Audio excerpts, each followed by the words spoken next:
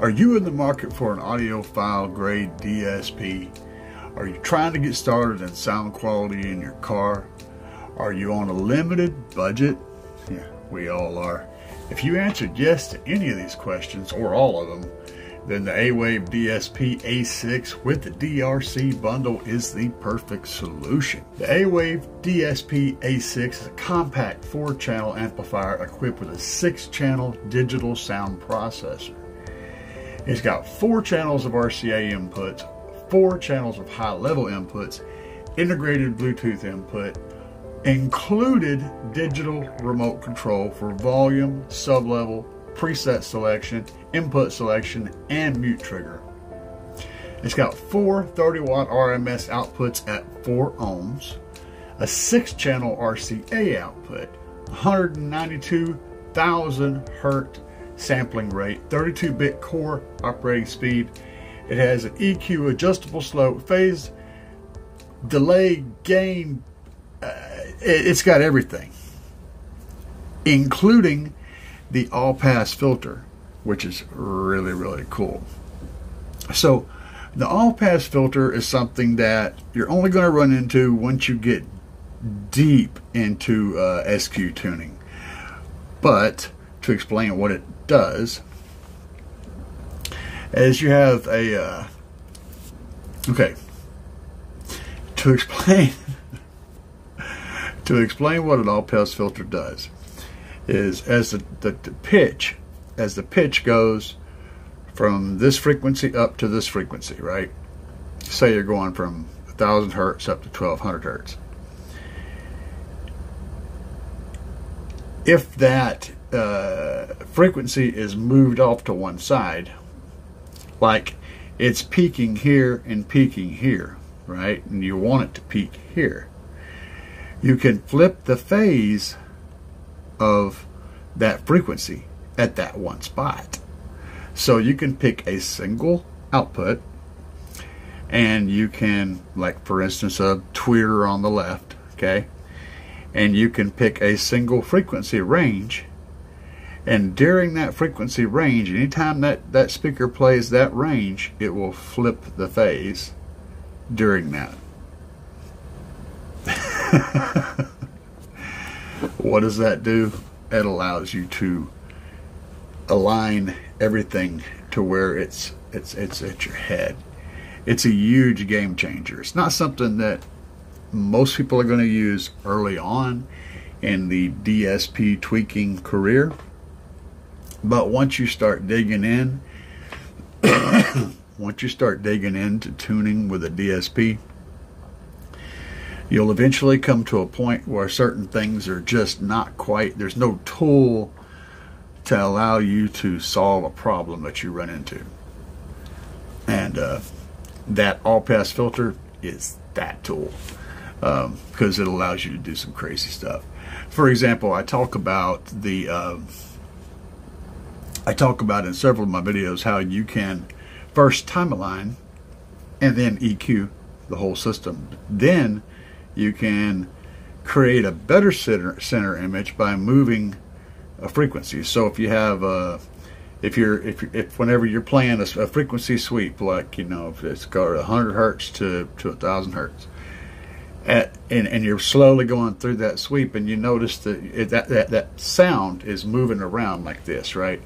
There's 100 hertz, it's over here, and at 200 hertz it starts to move this way. At 300 hertz it's right here, and then it moves, and then it jumps over here and jumps, and by the time you get to 1,000 it may be over here.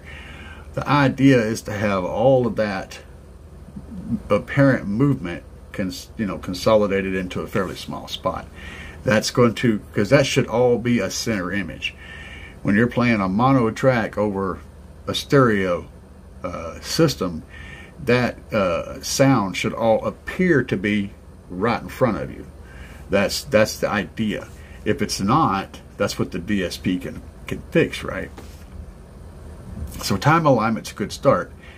Then you have to listen to that tone sweep. Go up, slowly go up, and you'll notice it move over. Then you turn down the right and turn up the left and make it move back, and then you move up a little bit more in frequency and you adjust.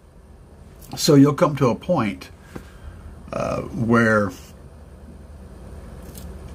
you'll hear it over here, and it just won't move.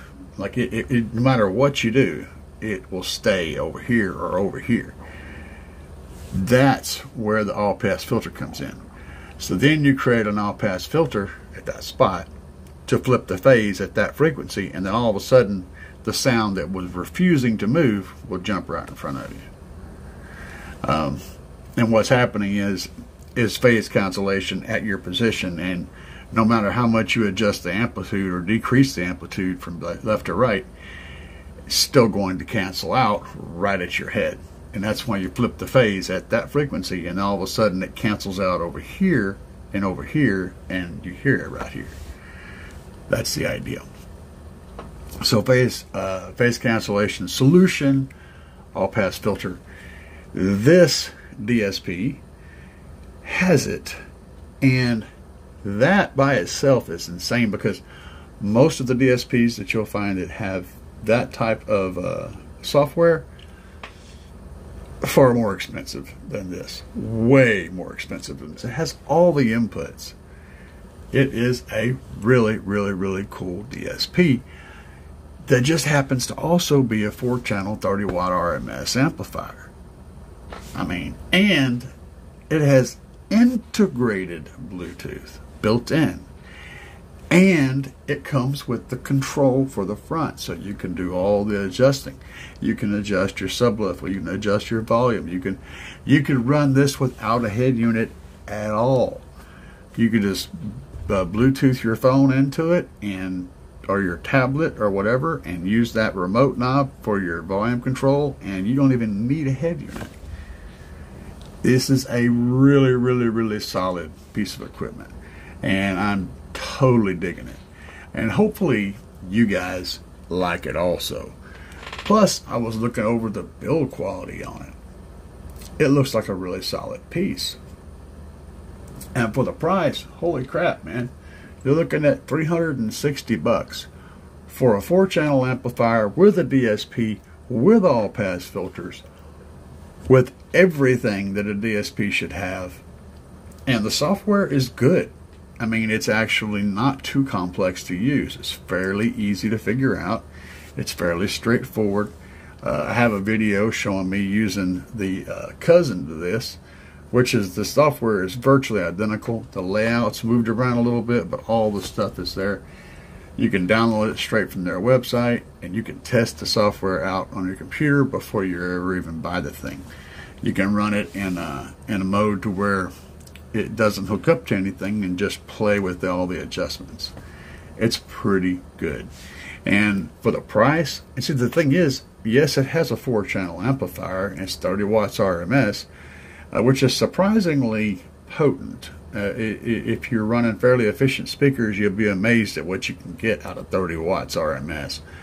But having said that, it's still a 6-channel, 4-channel in, 6-channel out, fully functional DSP with all pass at that price. Even if you're not using it as an amplifier, you're still getting a honey of a deal.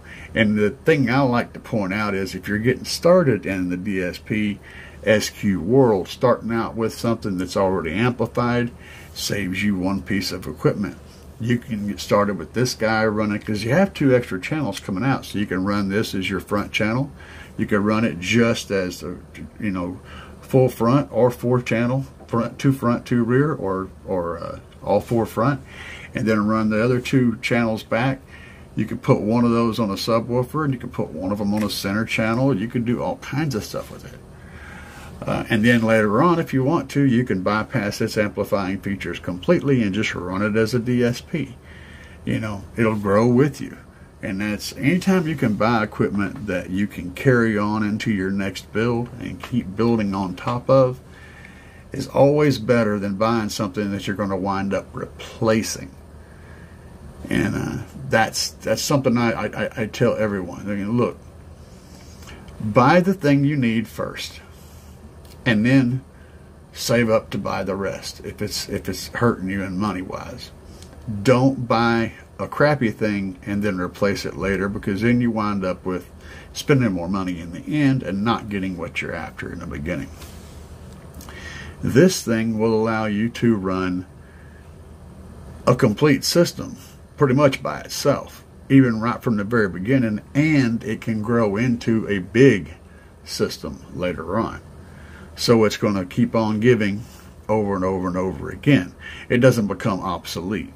So if you guys dig this, hit the like button, hit the subscribe button, hit the comment button, type in something. Just say, hey, what's up? Anyway, guys, I hope you enjoyed my video. Peace out.